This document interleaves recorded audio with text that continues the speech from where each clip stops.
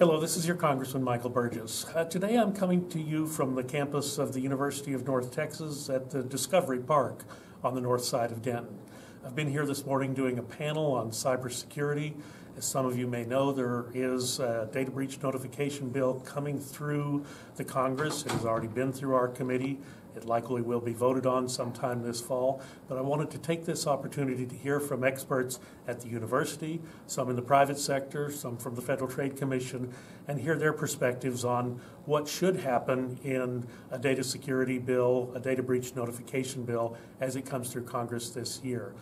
All of us could be affected by identity theft, and we all need to do things to protect ourselves and our families from data breaches.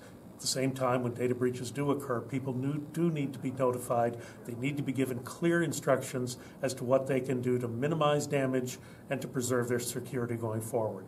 That's what this morning was all about. We had a very robust discussion, a lot of questions, a lot of stuff for me to take back to Washington when the Congress reconvenes next month. But as always, God bless America and God bless Texas.